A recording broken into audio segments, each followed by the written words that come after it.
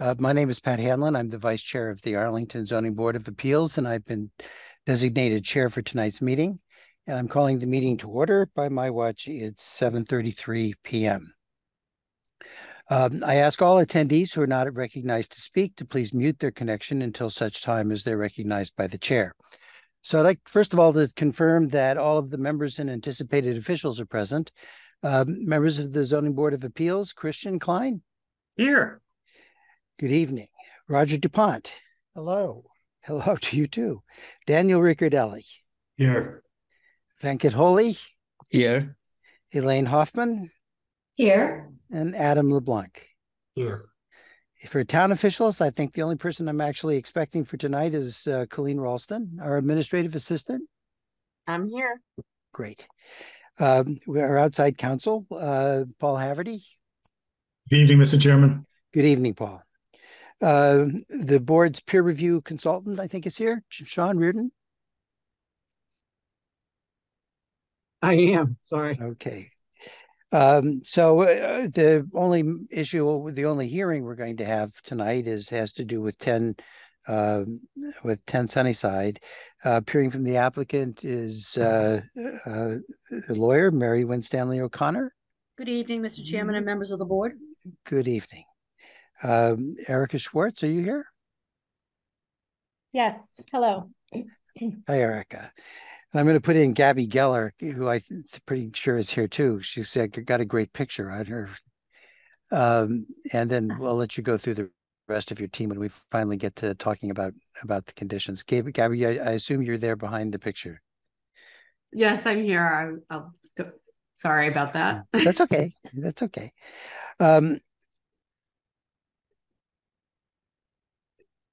So we have a few administrative items on our agenda tonight, and I'm going to go through them before we actually start in on the hearing. That's our main business tonight. There are three matters. One of them is the approval of the minutes. We have had before us for now some time minutes from May 23rd, 2023, March 28th, 2023. And February 28th, 2023. And unless there's an objection, I'd like to take all of them together rather than go each one of them separately. But if anyone would want to break any of those sets of minutes out, you should let me know now. Okay, these have been around for us. I think Colleen knows whether she's made any changes in that in response to our comments. Colleen, are these the same things or have there been changes made? No changes since I sent them out. Okay. So at this point, the chair will entertain a motion to approve the set of minutes that I just read into the record. Mr. Chair. Mr. Klein. I move that we approve the three sets of minutes previously documented from February, March, and May of this year. Right. Is there a second? Seconded by Mr. DuPont. We'll go through the roll. Christian Klein. Aye. Roger DuPont. Aye. Dan Riccardelli. Aye. Venkat Holy. Aye. Elaine Hoffman. Hi. Adam LeBlanc. Aye. And the chair votes aye. The next item on our agenda is approval of a final decision in docket number 3757, 18 Robin Hood Road. You have had that actually. There have been virtually no changes in it since what I sent out to you, just correction of some typos. Are there any other corrections that anyone wishes to suggest now for other discussion? All right, seeing none, the chair will entertain a motion to approve the final decision in section 3757, 18 Robin Hood Road. Mr. Chairman. Mr. DuPont. So moved. Is there a second? Second. Seconded by Adam LeBlanc by just a whisker. We'll go through the roll again. All in Christian Klein. I wasn't present on the hearing. I wasn't sure if I should vote on it. I think that probably you should not. Mr. DuPont. Aye. Mr. Riccardelli, Aye. Mr. Holly, Aye. Ms. Hoffman, I believe you were not there for that one either. Is that correct? Correct. So Mr. LeBlanc Aye. and the chair votes aye. The final one is the approval of a final decision in 3734 14 Oakland Avenue. I wanted to point out for the record, and it's all my fault that this happened, but that on the agenda it appears actually as 3731 48 Oakland Avenue, which is a decision that we approved several weeks ago. And you also got this sort of late. I've gotten some comments on that. Again, they were mostly picking up typos. And I would if you wish to postpone that to give us a little bit more time to allow us to revise the notification, we could do that. It's really up to you, but if it is the sense of the board that we should move forward, before the chair would entertain a motion. Mr. Chairman, Mr. DuPont, I would move to approve the decision. is there a second? Second. That was Mr. Holly, I think. Mr. Okay, it's hard to see because my screen is not lighting up when you're speaking. Okay, it's been moved and seconded. We'll go through the roll. Mr. Klein, I think that you were not there for this one either, right? Not present. Mr. DuPont, Aye. Mr. Riccardelli, Aye. Mr. Holly, Aye.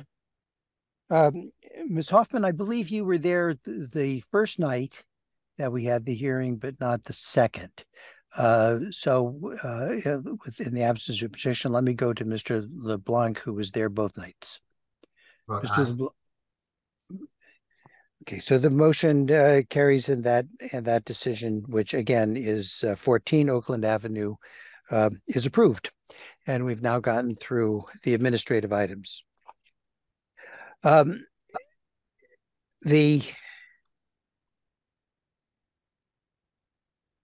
me for a second.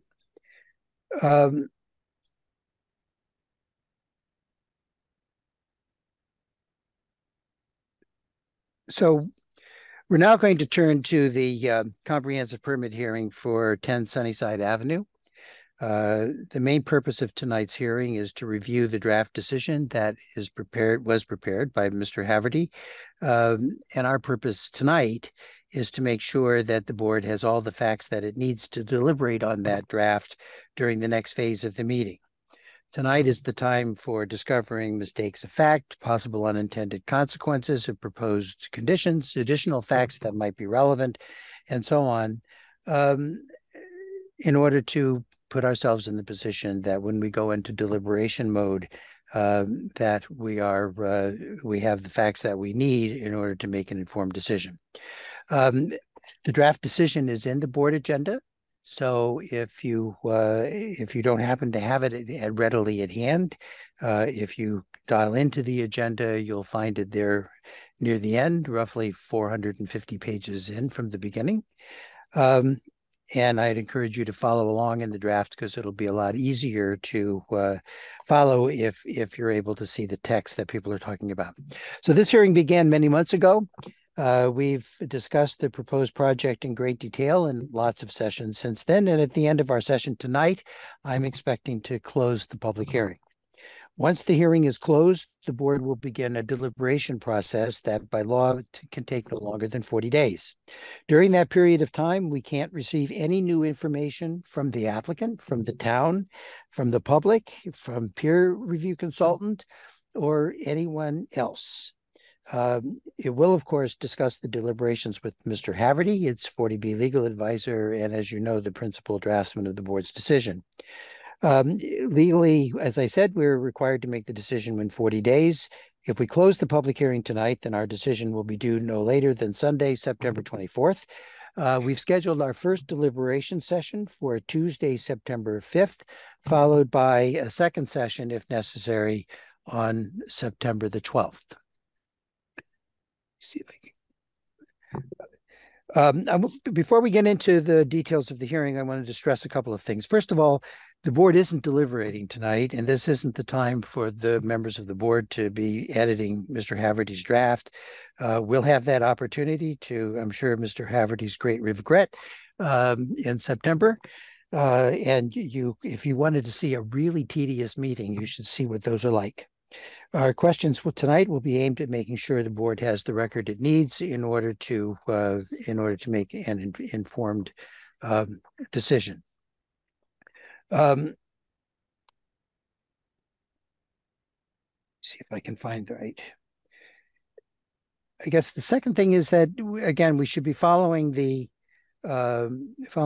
the decision as we can, and people talk about it. One helpful thing will be to refer to things by number.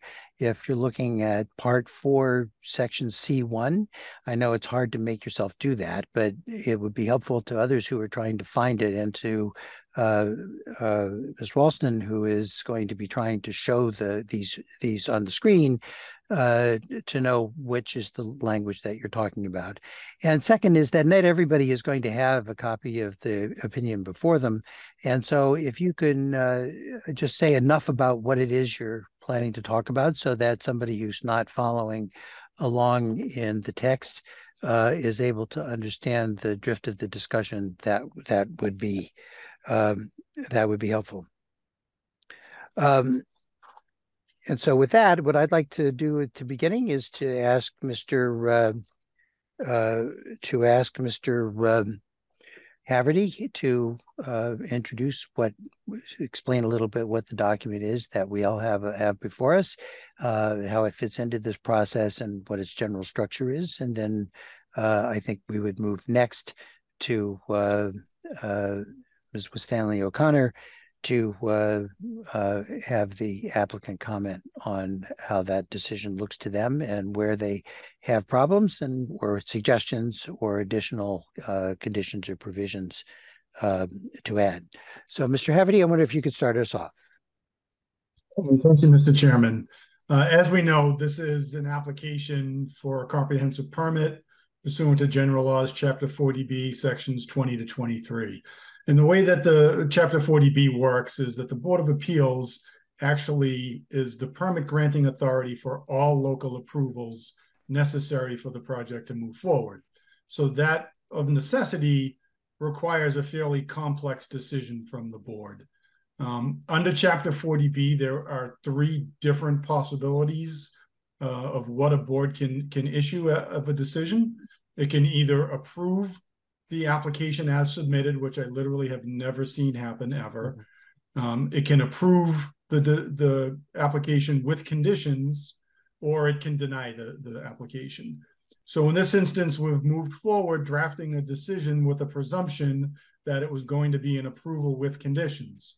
And the purpose of the conditions is to make sure that the board is actually addressing issues of local concern, which is sort of the fundamental issue under Chapter 40B. You have to weigh the regional need for affordable housing against legitimate issues of local concern. A lot of the conditions and sort of provisions of a draft decision are programmatic. They address issues that occur in basically every Chapter 40B decision. So if you actually compare this draft decision to previously issued decisions by this board, you will see a lot of conditions and findings and things of that nature that are repetitive. And you will also see a lot of things that are unique for this project. So the way that the decision is broken down is the first section, we have the procedural history. And that just sort of tries to lay out exactly what was submitted and sort of the circumstances that are generally in place at the time of the submittal. The second is the jurisdictional findings. So Chapter 40B has very unique requirements in order for an applicant to be eligible to file a comprehensive permit application. So this addresses those requirements. There are also a number of safe harbors that are available to a town. That's also addressed within sort of these jurisdictional findings. And then we go to the factual findings, and these factual findings are obviously very project specific, and they try to address all of the different factual issues that have been brought up throughout the course of the hearing on the project. And they're broken down into different subsections.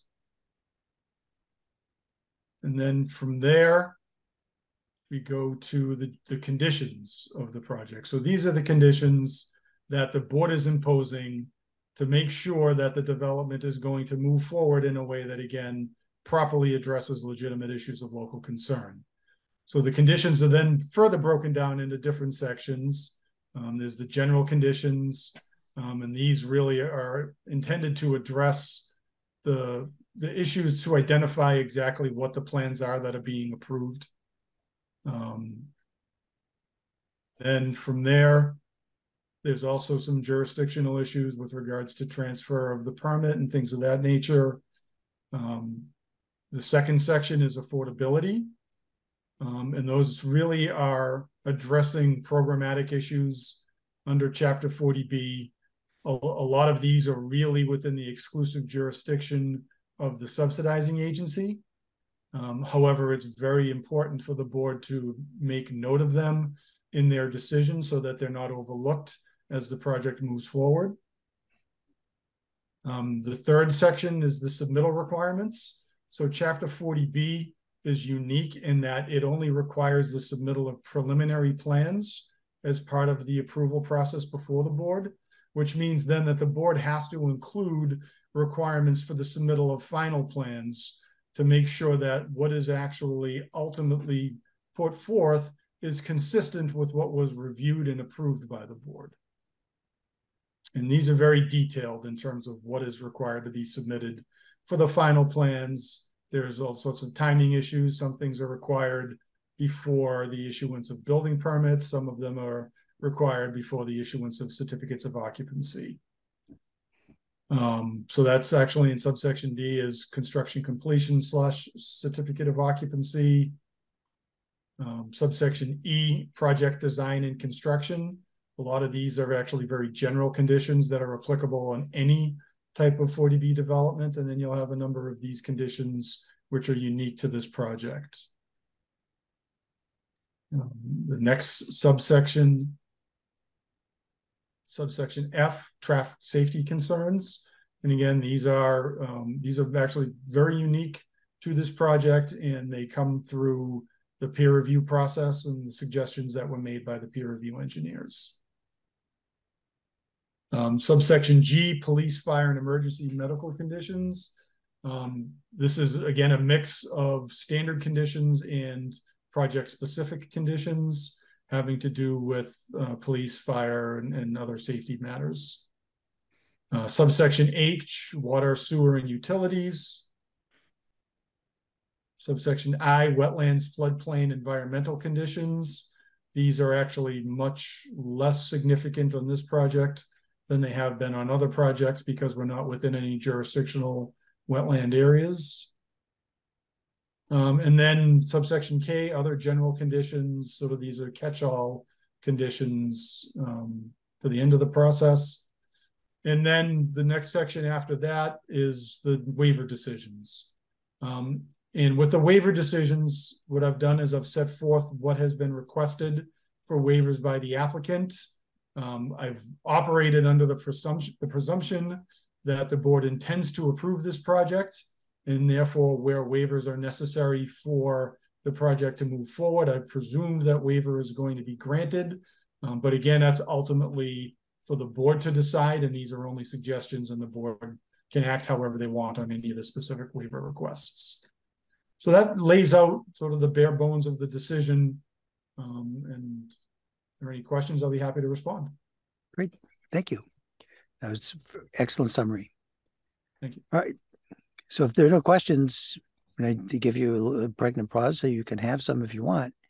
Let's go to Ms. O'Connor, who can give us the applicant's reaction to the details that are for the particular things that are in the draft report.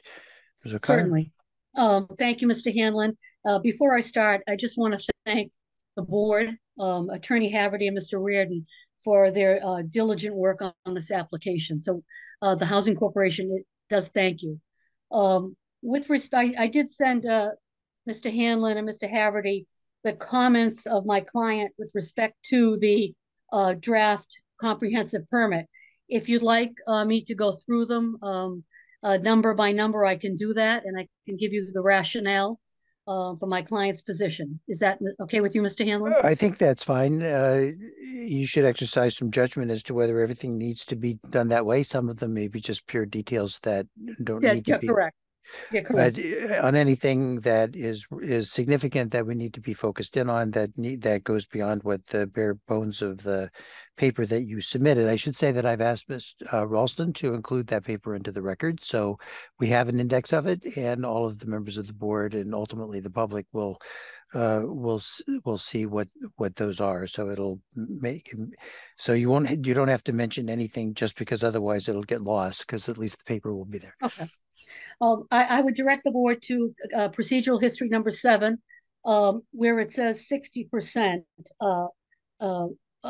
affordability of area median income. My client would like the flexibility for it to be up to 80%. As Ms. Schwartz testified during several of the hearings, there will be a range of area median incomes that are going to be used at this project, but they want to have that flexibility for this site. And that is addressed in several other places in the decision. With respect to number 26 on page 5, which talks about long-term and short-term bicycle parking spaces, because of some concerns raised at the last hearing as to appropriate space in the garage and in other areas, what my client would like to the decision to read is that rather than say 70 long-term bicycle parking spaces and 10 short-term, they'd like to say the project will provide at least 60 long-term and at least 5 short-term. The intention is to provide more, but they want to have that flexibility.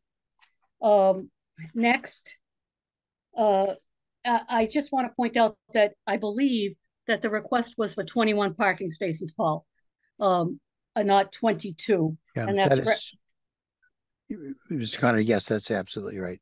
Okay. And there's some other things that were in that, as you know, you corrected them months ago and submitted something for the record. So we'll get that straight. Okay. Now, one of the important things to discuss tonight is the issue of the waiver of fees, permitting fees and inspection fees. And that is page 13 of 28, number H and C2HI. Now, I believe, and I did provide Mr. Klein and Mr. Hanlon, what the board did with respect to the Westminster project for the Housing Corporation.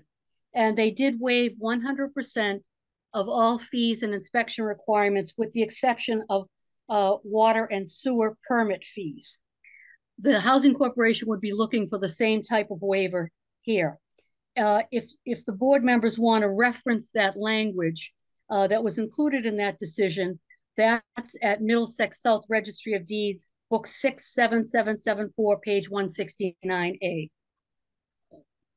Now, Connor, could I stop you there for a minute? Sure. I wondered if I mean, as you said, Mr. Klein has been working on this issue, and I wonder if he has anything that he can add to where we stand on that. Certainly. Thank you, Mr. Chair.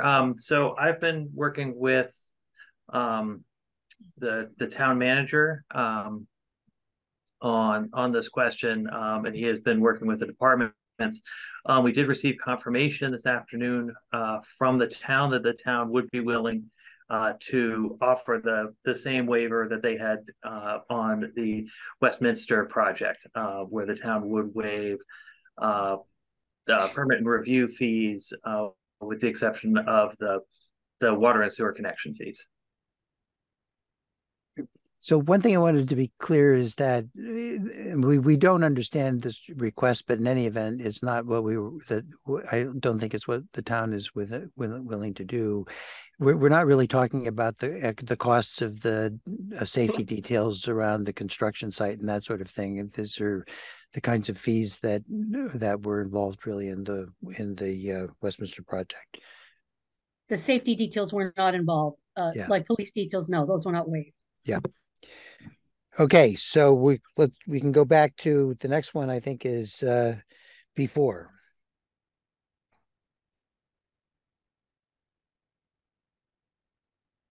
The one I'm immediately sorry. after the fees. That I would just go back to the list. Sure. Um, the next thing I have is D2B. This is the Okay. section that talks about submitting the property management plan to the board. We thought some of the requirements that we submit were a little overreaching. For instance, pet policy, smoking policies, staffing. My client has no issue with respect to providing details as to building security, public access, trash removal, vegetation management, and the transportation management policies and procedures. We'd also want to point out that the plan could not be submitted to the zoning board until it is approved by the Executive Office of Housing and Livable Communities, which was formerly DHCD, because DHCD has to approve the plan as well. The next is E8, and this is fairly significant. There was discussion at the very beginning of the permitting process that the project would be all electric with the exception of the hot water, which would be serviced by natural gas. Now, my client is proposing that the project will be designed to provide future electric domestication of hot water. But at this point, they are proposing that the project shall be all electric as to heating, ventilation, cooling, and appliances.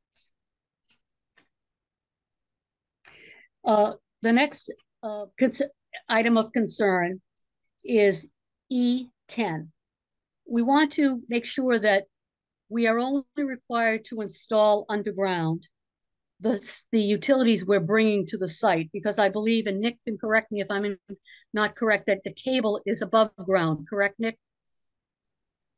Yeah, all the utilities in the street are above ground, and I think we just wanted to acknowledge a small language change here to say that anything that's entering the site should be underground, but we're obviously not going to be taking municipal utility services and putting them underground within the public right of way.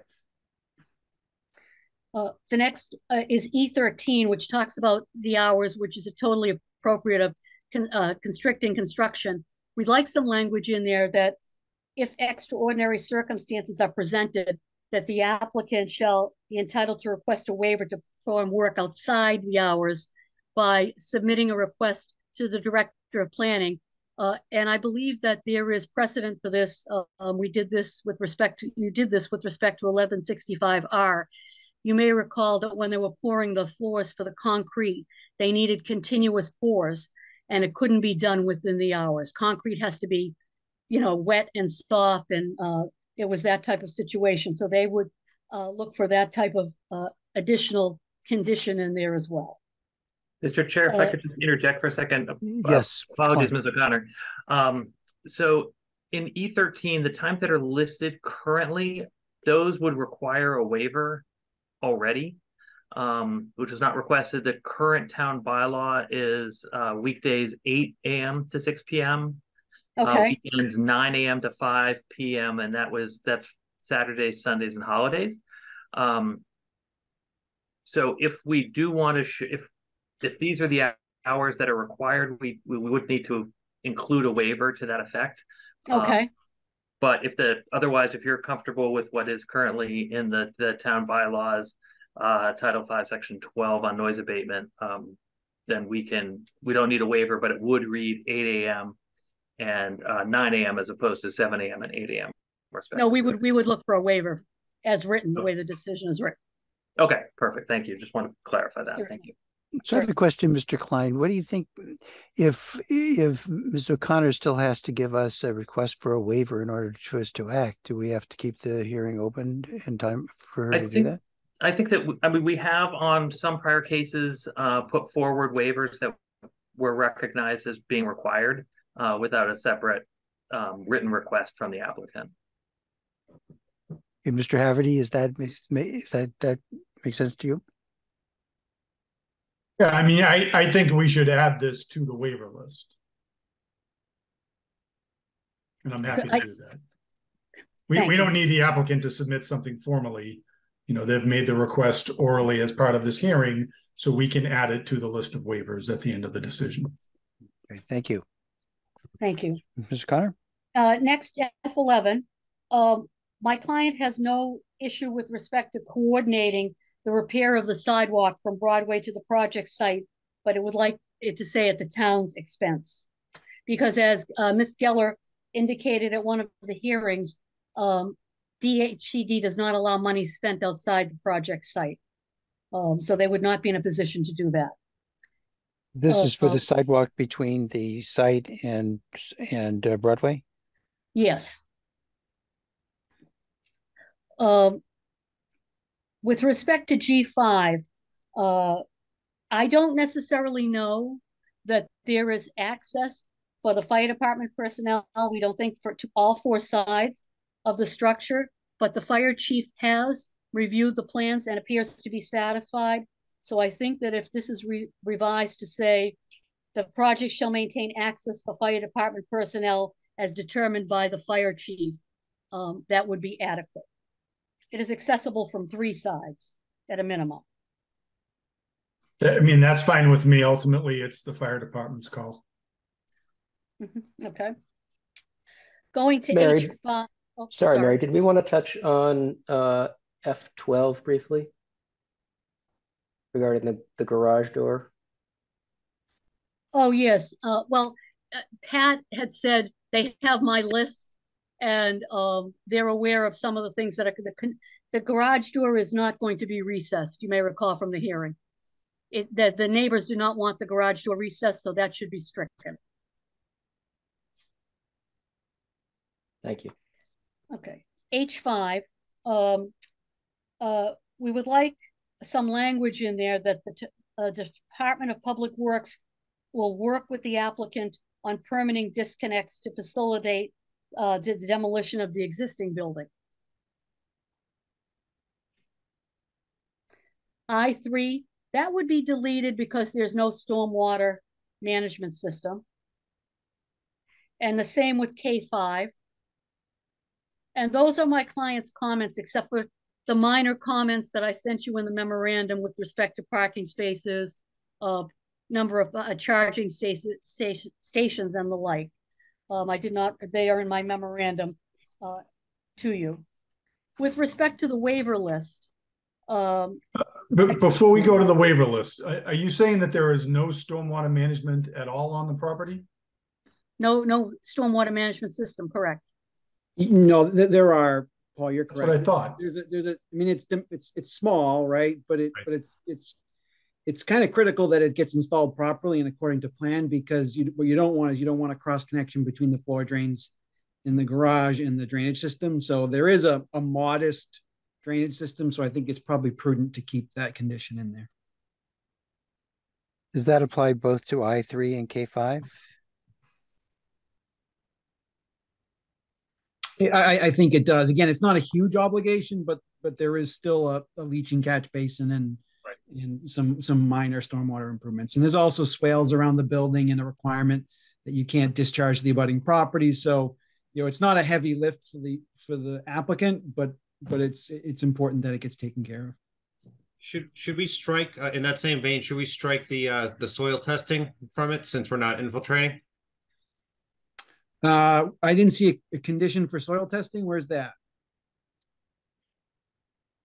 Didn't A6, this might be out of order, but I think A6 mentioned something about that also referenced infiltration. I was about to maybe text Mary to say, is that this part of this that needs to be removed? Yeah, I don't see any compelling need to require any soil testing. The soil testing is E12. E12. Yep. Okay. Thank you. Got to speak up sooner, Jeff. This actually does illustrate exactly what the purpose of this hearing is, right? Because if we easily could have gone over it and gotten it wrong, and we would never have been able to fix it if we didn't have all you people here to chat about it.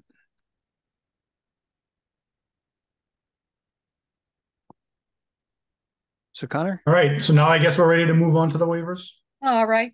Paul, please note that the setback, the rear yard setback is 24 feet, not 20 feet. I had put, and there are just some points that I pointed out, that there are parking requirements for the residential, 1 space per residential unit. It would be 44 spaces total with the commercial. We're talking 21 spaces. That's what we're looking for a waiver. All right. So where are we looking at in terms of the setback being 24 feet? Which waiver decision is that? Which, hold on a second. 2. 2. This is a minimum rear yard setback. So if the proposed is 24 and the minimum required is 20, is there a need for a waiver? No. So No, the no. 24 is what's required, and the recommendation is 5. Okay. So it's 24 feet, not 20? Yeah, it's 24 because it's 10 plus L over 10. Nick figured it out. So yeah, my 20. eyes glazed over as soon as I saw that. Yeah, well, we're lawyers, not mathematicians. That's why. Exactly. Ms. O'Connor, I have a question on parking. You're seeking, my understanding of the way in which the parking works is that there's an automatic 10% discount because this is affordable housing, which brings us down to 39-ish or something like that. And then the board has the discretion, without waiving the bylaw at all, but a discretion under the bylaw to reduce the total amount of parking further down to 25% of that 39, which comes out to be about 10, which is well within the range that you need. But the catch is there has to be some sort of transportation demand management program, which is otherwise also already included in these conditions, which you haven't really addressed. And so I assume that you didn't object to. Now, obviously, nobody is looking for the kind of transportation demand management that involves, giving people free fare cards and having bus routes and so forth. But there are a bunch of things that could be useful that have to do with a number of transportation issues, some of which could be just pure demand management issues like providing literature about bus schedules, providing literature about how to get around Arlington and the neighboring jurisdictions using public transportation, which are the kinds of conditions that you've, I'm sure, seen in other cases and that we've used in other cases. There also is potentially some things that are related to demand management that have to do with, for example, notifying people that they're not supposed to park on the street, or they're not in violation of the town rules, whatever the town rules may be at any given time. And it would be, I think that at least when I read what is already in Mr. Haverty's decision about demand management, if there's a package of essentially notification kinds of requirements like that, and that's what demand management means. And I assume that for right now, at least, that's what I'm assuming that we would decide that it did mean. Whether informational type of requirements like that are problems that would pose great difficulties for the applicant, because it both would enable us to not give you a waiver, but rather just say under the bylaw, you don't need any more parking than you've got, which there's a good policy for not giving unnecessary waivers. And it also may give us the flexibility to address some of the other issues that neighbors have brought up having to do with parking and the number, and that stay within what you guys have got control over, but provide at least some assurance to the neighborhood that some of the fears that they have may not materialize. So all of that is a long way of saying, is that a sort of thing that poses a big problem for you, or the sort of thing that you were kind of expecting was coming along anyway? No, absolutely not. We were intending to do a very comprehensive transportation management plan along the lines that you suggested. And as you know, this isn't the first comprehensive permit. I believe we did one for Westminster, and it'll include just what you spoke to. We cannot, you are prevented from the subsidy because these people are on subsidy for charging for parking. And the project is not in a position to give free MBTA cards and the like, but we will provide all of that information, and we will have a very detailed transportation management plan. It is a non-issue. Thank you. So I have another question that has to do with the Town Department of Public Works working with the applicant on permitting disconnects to facilitate the demolition of the existing building. And I guess what I'm looking for is if you can help me understand, or maybe Mr. Haverty can do this. There's something that is a little bit, I mean, you're here before us and are subject to the conditions that we impose because that's what the conditions of the permit are. But the Town Department of Public Works isn't before us, and I'm not entirely sure why we have the jurisdiction to impose a condition requiring anything from them. I will give it to Mr. Grosshandler to explain why we felt that was necessary from Bald Hill Builders. Matt? Yeah, I'm sorry. I'm happy to do that. Which component are you asking about? This is about the demolition issue with the Department of Public Works. The as disconnect, far as the disconnect yeah, permits. Really the question came down to timing.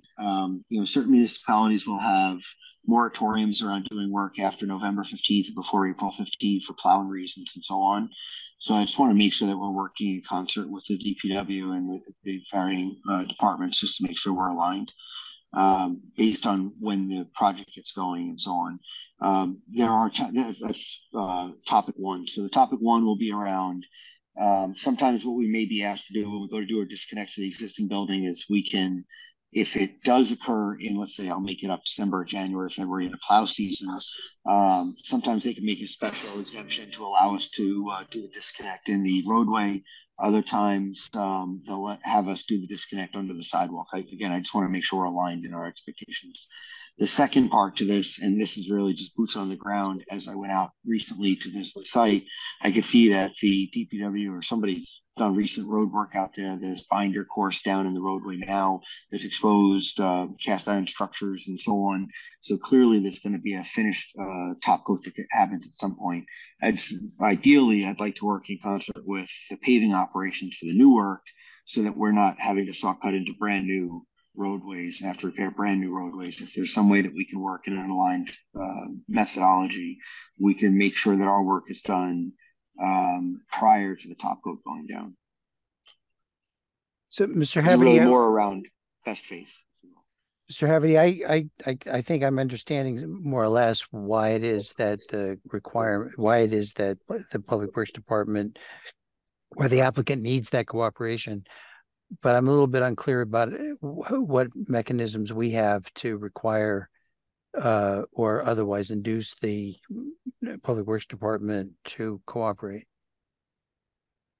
Again, board is acting in the stead of all local boards and commissions.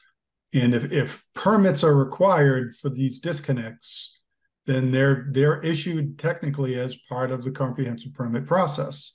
But obviously the board is going to want the input of the DPW.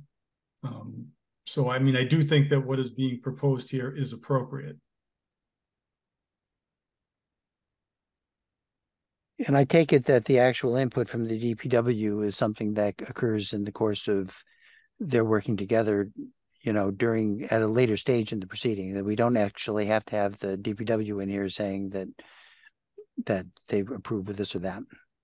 Correct. It's for later on. Okay, thank you. The only other comment I have is that we're looking for a waiver, the number of compact parking spaces, 60% of the parking spaces to be sized for compact cars.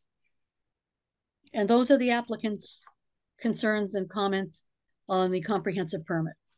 Mary, if I may, there was also soil testing in C2J. So that's the comment about the soil testing and removing that. And the other one was comments about a NEPD's SWIP permit, which is required for land disturbances greater than 1 acre. Our lot is only 16,500 square feet. So thus it's not required. I do think that the NIPD's condition does say if necessary. It's generally how I have those conditions drafted. Oh, if necessary, okay. Yep. Okay. Thank you. So I did have some blanks that still need to be filled in that I was hoping to get from the applicants. I think since we were on the waivers, we can start there. Okay. Waiver number 3. I did want to touch on that one in particular, Mary and Paul, if I could. I think we were curious about the structure of that and wondering if we could modify the language to basically say that we're seeking a waiver from the requirement, and the proposal is, the plans as submitted, which show a roof deck on the second floor of approximately 2,000 square feet and landscape areas at the ground floor.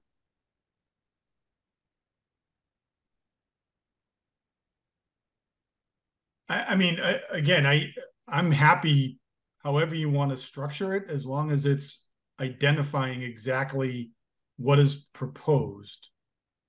So there's a requirement of a 10% minimum landscape and 20% minimum usable open space. What is being proposed instead of meeting those requirements? Nikki needs the percentages, like from the procedural. Well, I think my concern, Mary, is that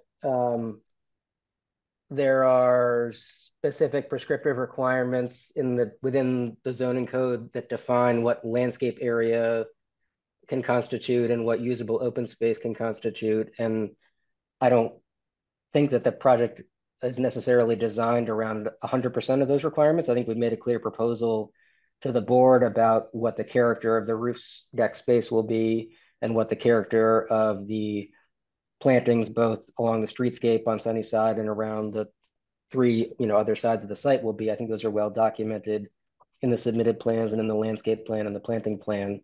So I would propose that the waiver be rewritten to say we're seeking a waiver from the 10% and 20% requirements, and the proposal is to to build the plans as submitted. Mr. Chairman, I think it would be appropriate for the applicant, if those percentages are 0%, let's put in 0%, but then also indicate that in lieu of, providing, that acknowledge also in the waiver request that the applicant is providing an alternative means of providing outdoor space and landscape space that is, and do it that way. But I think it's important that we do have an acknowledgement that, the request, there's a specific request being made, and it's not sort of as open-ended as saying, well, we're doing something different. Right. From my perspective, it's always better to be very specific as to what the proposal is for the waiver. So that the board, if there's ever an appeal of a decision, I like the board to be able to point to their waiver decisions and say, we were cognizant of exactly, the extent of the waiver that was being granted, and it's in our decision.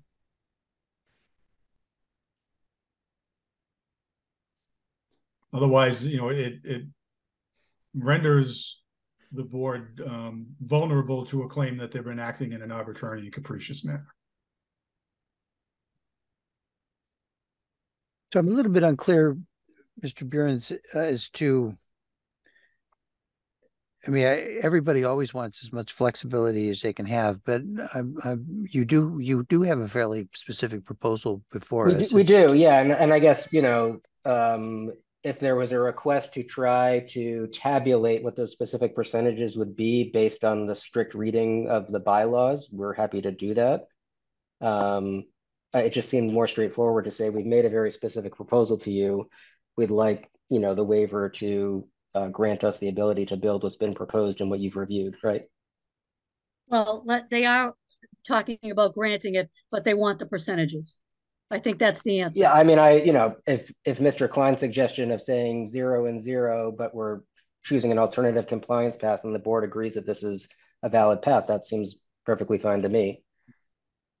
I think the problem is that when we write the opinion, we're going to want to have a specific enough description of the alternative compliance path that it's clear to everyone that we know what it is that we were buying into. And it seemed like there was a precedent for this type of approach in waiver number 1, for example, where as we all know, there's a requirement, in the bylaws to provide a step back at a certain amount and a certain depth on the building. We've proposed a slightly alternative design. It's not zero, but it's something, and that's documented in the approved plans.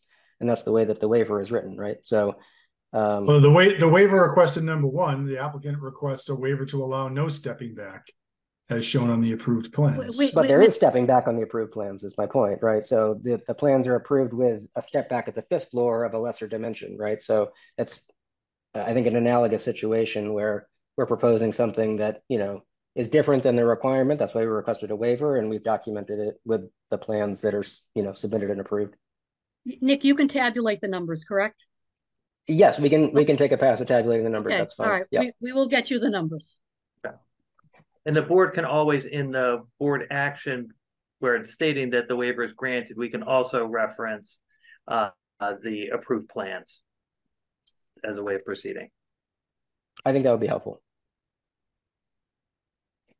All right, waiver number 7, the applicant requests a waiver to allow a reduction in the drive aisle requirement to, and I don't know how many feet is 22. being requested. 22 feet was discussed at the last hearing. 22? Yeah. Yes.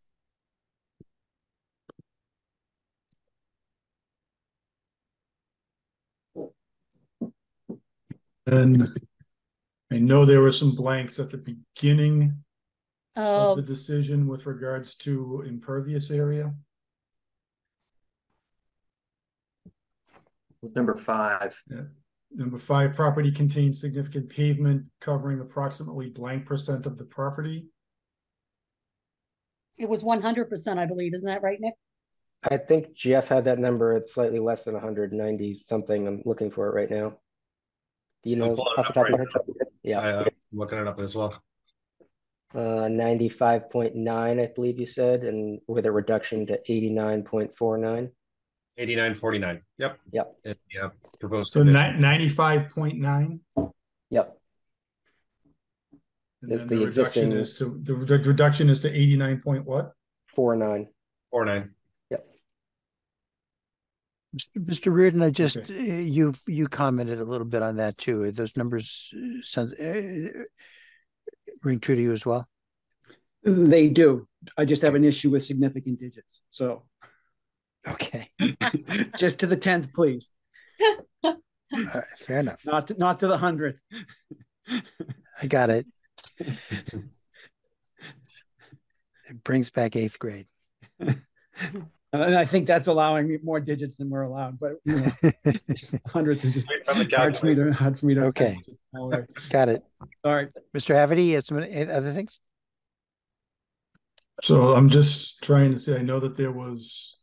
Do you have number 6 of the waiver?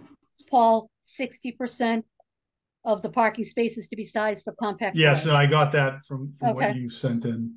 All right. I think that covers. Oh no, number 27. Just proximity to the nearest MBTA bus stop. I mean, I guess the board could provide that as well if you're aware. Yeah, so Broadway at Sunnyside Ave is the one that's on their side of the street, and Broadway opposite Sunnyside Ave is on the opposite side of the street. They're served by the 87 bus. That's Route 87. 87. All right. And Christian, you can give me that. Yep, absolutely. Yeah. So Yeah, without other things, I mean, it seems to me that as it's important here, the 87 isn't the only bus that stops nearby, at least subject to the snow problem that some of the neighbors have pointed out to. Going to Clarendon Hill gives you 2 more bus lines, and going to both the Green Line, if I'm not mistaken, and certainly to Davis Square. So, you're really in the Sunnyside is really kind of only a part of the transit friendliness of this project.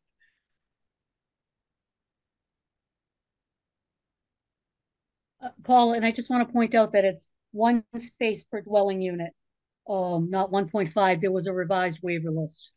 Yep, no, I got that Right. from your suggested Okay. changes.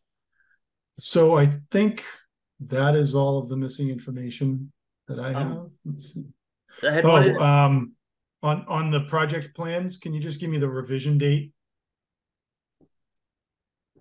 So dated March 9, 2023 with revisions through. Just need to know what that date Now, is. Rochelle or Nick, I'd have to rely on for that. So I guess my question would be, we've submitted a lot of supplementary material at the hearings over the last couple of months. Should those be counted as the revisions, and we'll establish the date that way? If you've submitted revised plans, it should be considered revision. Well, I guess my point being that there have been plans that have been submitted, and then supplementary material to complement those plans has been provided. Some plans have been revised, some have not, but there's, I think, a record of information that's been recorded. So I guess be he's looking asking for your guidance as to how you want to date that. Go with whatever plans are submitted with the most recent revision date. I don't want to put on a date that's not actually shown on a set of plans. Okay. The revised date on the Samiotis plans is August 1st.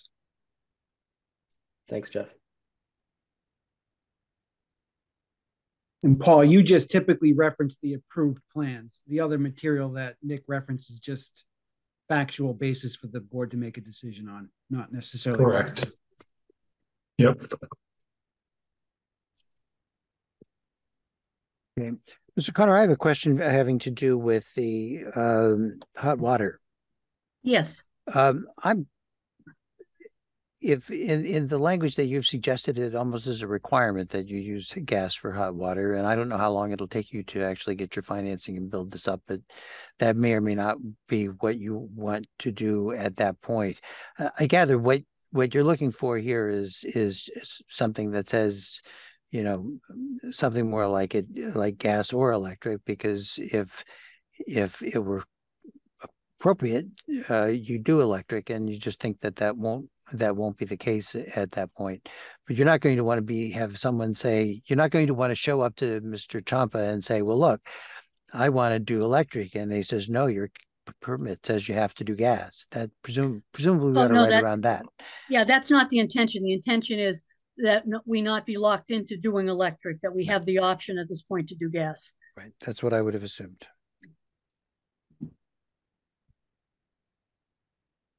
Mr. Chair, I just have a very minor notation. Throughout the decision, the architecture firm is sometimes referred to as Utah Architecture, and sometimes it's Utah Architecture and Urban Design. I just wanted to ask which is the correct legal name. Our correct legal name is Util Inc. Util Inc. Okay. Yep. So going through the decision a little further on E29, we've got a reference to diagrams showing the turning paths, but I don't know who they were prepared by or what their dates were. I don't think that was provided, Paul. I think that's a holdover from the prior language. Okay, so we never got truck path diagrams? We did. I don't believe we have anything related to CMP at this point. Okay. And I would just ask the applicant to confirm that. That's correct. It hasn't provided from Samuels. Okay. Yeah, Paul, I don't know if that was like condition that typically refers to like fire truck turning plans, which in this case we don't have, because the only access is from Sunnyside. There's no navigation through the site by a fire truck. Okay. This is for construction vehicles. Okay, Mr. O'Connor? Yes. E30 says that the applicant shall hire a licensed pest control company to conduct a comprehensive assessment of pest activity on the property, and then develop and implement an integrated pest management plan for all phases of the project, before construction, during construction, post-occupancy. The use of second-generation anticoagulant rodenticides is prohibited. That I think we used in the most recent other 40B that preceded this one, and it's a matter of some significance, as you know, given what's going on in the town right now. And I wanted to make sure you focused on that and that you have no problems with that. No issues. Volatile builders will take care of them. We have no issue with respect to the restriction on the pesticide. And you have no, it also says, and a wholly different subject, that construction vehicles will all be parked on site. I actually don't have that in front of me, so that wasn't an exact quote, but in terms of making sure that the vehicles from the construction workers as well as are not sort of parked all the way on the neighborhood streets, and I take it that that is a condition that you have no objection to. Well, I'm going to refer that to Mr. Grosshandler, whether that's accomplishable. Thank you. One of the comments that came up in one of the earlier hearings had to do with no parking on the Michael Street, and I suggested at the time that we'd be willing or amenable to accommodating that. There is public parking and meter parking available on some of the cross streets. We'd like to have access to that. We are also looking into negotiating some larger scale rental and or arrangements with some of the abutters to use some parking. So the intent is to try to minimize the amount of on-street parking, but we would do so in a legal and an appropriate manner. Is it? But I take it that you still don't have any objection to something that requires you to notice that your parking crews are not allowed to park on Michael Street. That's something that would matter a lot to the neighborhood. Yes, that's something that we've consented to. Thank you. Okay. And I take it that there's another thing that isn't really described in here in the same detail that I thought, but Mr. Connor, earlier you described something about the kind of meetings or the communications with the public during the course of construction to let people know what's going on. And I guess I have two questions about that. One question is, we don't currently have something that really is developed in the way that you've described. We do have a precedent in the 1165 case, and we do have, and I'm sure I can go back and find your recording where you described what you had in mind, which I think was a little more generous than that. And I guess I'd like to ask whether, as part of the community that would be within that protection, that it would be all the residents of Michael Street. Would that make sense? I think it would make sense, and frankly, anyone that would provide an email in that area could certainly receive those notifications from Bald Hill Builders. Great. Okay, thank you. Mr. Chair, under the conditions F8, which is about electric vehicle charging stations, that is also a blank looking for a number. 2, the number is 2. 2. And would there be consideration for future expansion? Yes, they're outfitting it so there would be future expansion. Correct, Nick? Yeah, I believe the number of future wired spots is 5. So 2 day 1 and 5 in the future. Okay. Good, thank you. Yep. Mr. Chair, could I ask a Mr. follow-up question on that? Yes. I remember just looking at the plans previously, I think there were 4. Did you all reduce the number of EV? No, it's 2 times 2. It's 4. It's okay, 2 charging stations with 2 each on it. So 4 parking spaces will have access. Correct, right, Nick? It's 2 charging stations with 2 parking stations. Yeah, that is correct. Yeah. Okay. Yeah. Thank you. Are there any other questions that a member of the board wishes to bring up right now? Mr. Chair, Mr. Klein. Condition H6, which is the applicant should be responsible for all trash recycling, yard waste removal from the property. The town shall not have any responsibility. I just want to confirm with the applicant that that's correct. My client had no issue with that. Is that correct, Erica? I'm not looking at it right now. This is H6. Trash removal, snow removal. What was it? Recycling. H6. Trash recycling and yard waste removal. The town shall have no responsibility for those. the applicant will be responsible for the costs associated and organizing it. So, Mr. Haverty, Yes, there's we also. do actually. Erica, go ahead. Yes, we use private pickup at our other larger sites, so I assume we're not going to rely on town trash collection. Yeah. And then, yeah, certainly snow removal. And then also going down to I-4, which has to do with fertilizer and things like that. Are there any areas that would have a lawn at this time? I don't think there are. I just wanted to confirm that. No. Okay. Yeah, I don't think we'll be fertilizing much. Okay. So essentially what we would be striking is basically everything except for the last two sentences. So it would just read that the application of plant nutrients shall comply with 330 CMR 31. No other herbicides or treatment methods are approved. Correct. We'll just leave it at that. Okay, perfect. Thank you. I just wanted to check that. Mr. Haverty, I wonder if you could, I'm hurriedly looking through to find the right paragraph, but you'll tell me quicker.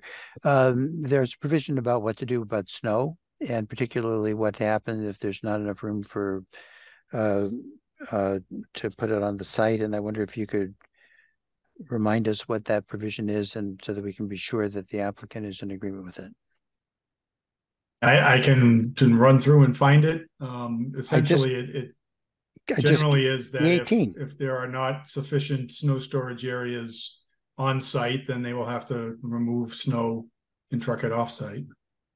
Yeah, but I just purely by accident, I opened it up to E18, which says snow may only be stored within the areas of the property designated for that purpose on the approved plans. To the extent snowfall exceeds the capacity of the designated snow storage area, the applicant shall truck the excess snow offsite. Snow may not be placed in or adjacent to resource areas. And I take it that that is something that doesn't cause a problem to the applicant. It did not for my client. Okay. Are there any other questions from the board? Seeing none, this is a public hearing. We're all kind of at this point familiar as to what that means. Before we open it up to public comment, I wanted to review some ground rules for effective and clear conduct of tonight's business. Public questions and comment will only be taken as it relates to the matter at hand, which at this point is practically everything, and should be directed to the board for the purpose of informing our decision. In all probability, this will be the last session of the public hearing, and our focus will be on what the board should do to address the various concerns that have been expressed. Members of the public should keep in mind that we will not be able to receive any new information from the applicant or anyone else after this hearing formally closes.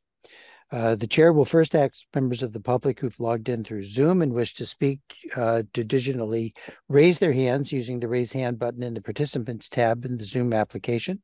You'll be called upon by the meeting host, after which you may unmute yourself. And for those calling in by phone, please dial 9. And again, you'll be called on by the meeting host. Please begin your comments by giving your name and address for the record. You will then be given up to 5 minutes for your questions and comments. All questions are to be addressed through the chair. Remember to speak clearly, concisely, and in a way that helps generate an accurate record of the meeting. Once all public questions and comments have been addressed, or if we've reached the hour, I'm just going to arbitrarily say 9:30, although I don't know that we'll go that far. The public comment period for this evening session will be closed. The board, the applicant, and staff, which ultimately means the indefatigable Ms. Ralston, will do our best to show the documents being discussed. If you'd like a specific document to be displayed during your comment, please ask us to do so, and we'll do our best to accommodate. So with that said, we'll open the public comment hearing and ask if there's anyone who would like to address this application. Wow, I'm not seeing any hands. Going once, going twice, going 3 times. I don't know that it makes much sense to go back and ask the board if they have something more, since they just passed on the opportunity. Mr. Chair, I do. Before we do that, Karina Liendo has put her hand up, and she didn't really make it before going 3 times probably, but I'm not going to be strict about that. Ms. Leando? This actually, her husband, Roberto Costa, got forwarded the link. I still think the project is too big for the area. I still think there are way too many waivers for the building to fit in the footprint that it should fit. I understand there are economic concerns for that in a state that has a surplus budget and can afford quality housing, I think that should be the priority. I don't think that should drive something as permanent as a 5-story building in the area. I still have concerns about forcing everybody to bike. Arlington, I think, it'll deprive the citizens to access to the town by forcing them to be on a bike. There are not enough bike lanes. And it's not typically when I guess when I've been most down in my life is when I most needed a car to get to places on time. The public transportation is not reliable, and you can also have a second income as a gig economy in Uber or something else. So I still think you're going to need more parking space than is required there. And those are my comments. Thank you. Thank you, Mr. Costa. So is there anyone else from the public before I turn to Mr. Klein? All right, seeing none, Christian, it's all up to you. Thank you. I just wanted to acknowledge that the board is in receipt of a letter by the concerned citizens of Michael Street, which raises many important points that they have brought forward on a lot of the prior hearings. And I think it's important that the board look at those, and specifically they have some requests and suggestions. I think a lot of those have made their way into what we're looking at now. They were looking to include the residents of Michael Street in the neighborhood construction update, which Ms. O'Connor has said they can easily accommodate. Looking to prevent contractor parking on Michael Street. The contractor has stated that they would be willing to do that. They had concerns about using rodenticide, and that is included now in the conditions. There was a question: could the HCA commit in writing that in the future overnight street parking permit stickers will not be issued to allow 10 Sunnyside residents to park on Michael Street? That is currently not allowed under the town bylaws, is my understanding. So I don't think that's something that falls within our purview. And similarly, making Michael Street one way towards Sunnyside, that is solely within the discretion of the select board, and is not something that the ZBA is allowed to address. And there were 2 other suggestions that they had, which had to do with the size of the building. And I think we've discussed several times the issues about the size of the building and the economic considerations that go into that, and that the size of the building is currently allowed by zoning. So as far as the height is concerned, not the setbacks. So I just wanted to address that letter because I appreciate the effort that the residents went through to put that together, and to provide that commentary to us. And I did want to acknowledge that we are cognizant of that. We are taking much of that into consideration. Mr. Klein may well notice that the last several questions I was asking to the applicant all really came from that letter. There's one other concern that's expressed in that letter that is not something that I think that the applicant can directly handle, but I would like to understand a little bit better what the possibilities are and whether there's any kind of action that the board could take that would be constructive. One of the things that's come up over and over in the hearing is that during the winter, the snow is not cleared off the space that goes between Sunnyside and Broadway. And since I walk that frequently, I can attest that that is certainly the case. I'm not quite sure who exactly is the agency, but I'm sure it's a public agency that's responsible for the snow removal. And obviously the residents here who, after the 87 isn't running, or if they're going in a place the 87 doesn't go, might want to go to Clarendon Hill. it's an obstacle. And if you walk into the street, as many people, including me, do, it's not entirely safe either, especially when it's snowy and icy outside.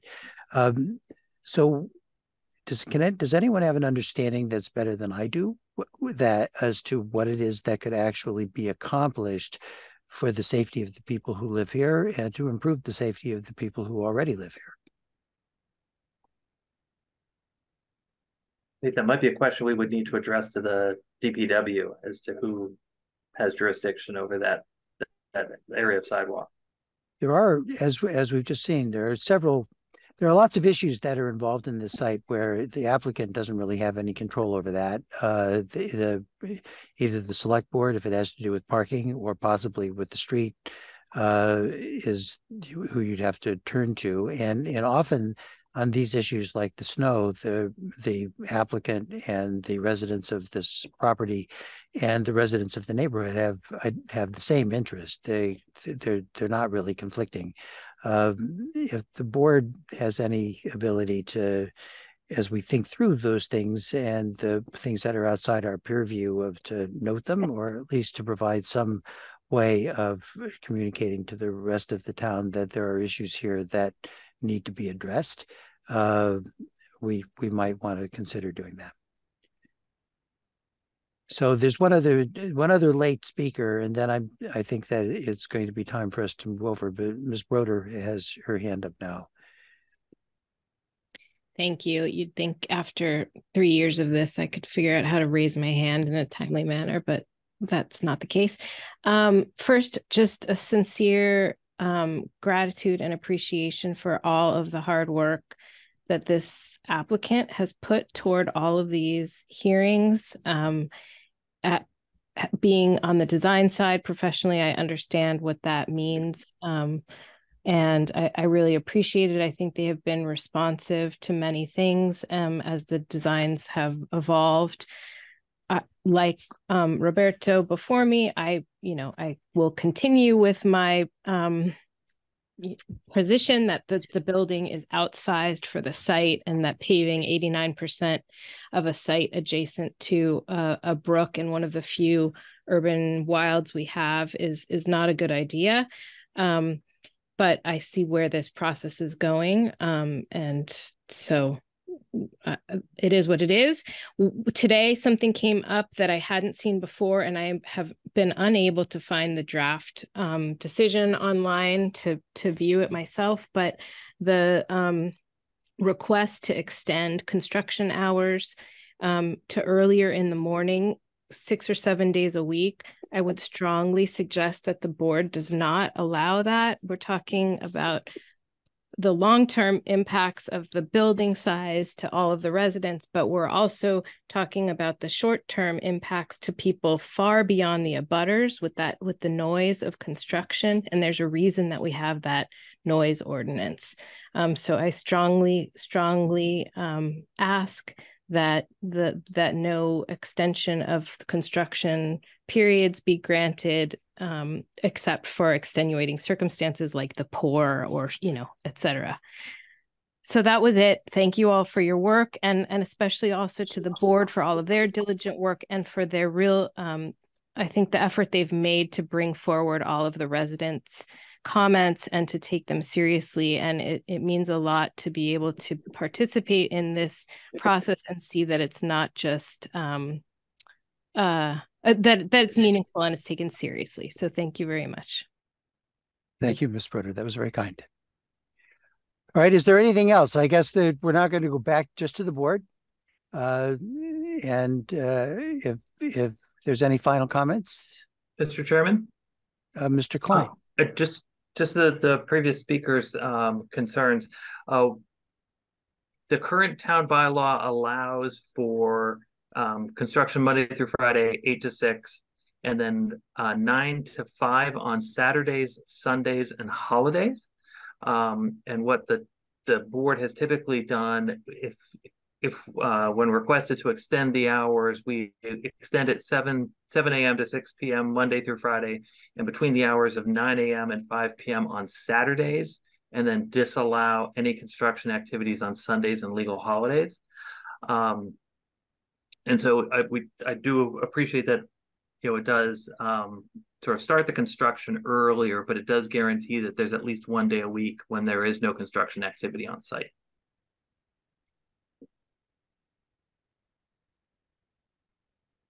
Okay, we're now, as much as you can tell that this is like a party that's so much fun, it's hard to leave. But leave it we must. If there's nothing more, we're now at the point of deciding on closing the hearing. We've been at this for a long time. Closing the hearing will be important because it will mean that we're then sort of like a ballistic missile. We've been shot off, and that where we land is already determined by where we've already been. And so at this point, the chair would entertain a motion. Mr. Haverty, you should correct me if this is not exactly the right motion to make, but would entertain a motion to close the public hearing in this case, and to schedule the first day of our deliberations for September the 5th, 2023 at 7:30.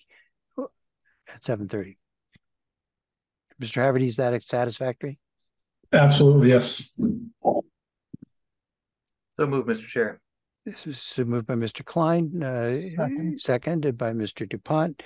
Let's go through the roll. Mr. Klein. Aye. Mr. DuPont. Aye. Mr. Riccardelli. Aye. Mr. Holy. Aye. Ms. Hoffman. Aye. Mr. LeBlanc. Aye. And the chair votes aye. So the public hearing in this case is now closed after a number of months. The deliberation period will begin. I will say that I echo Ms.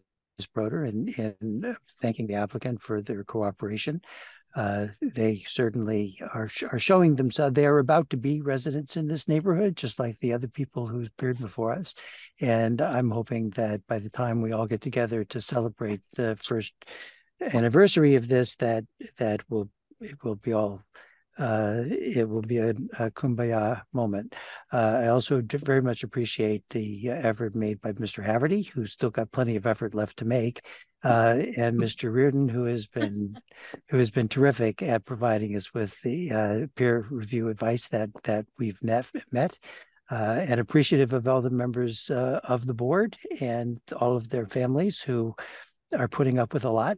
And I'm looking forward to doing the deliberations and to seeing all of you, even if I can't necessarily hear all of you for the rest of the donation. So with that, the chair would entertain a motion to adjourn. So moved, Mr. Chair. Moved by Mr. Klein. Second, Mr. Chair. Seconded by Mr. DuPont. Go through the roll. Mr. Klein. Aye. Mr. DuPont. Aye. Mr. Riccardelli. Aye. Ms. Holy. Aye. Excuse me, that was Mr. Holy. And Ms. Hoffman. Aye. And Mr. Mr. LeBlanc. Aye. And the acting chair votes aye, so we can stop acting and turn it back over to the regular chair later. All right, thank you all very much. It's been a pleasure. Good night, everybody. Take care. Bye-bye. Have a great day. Good night, everyone. Aye.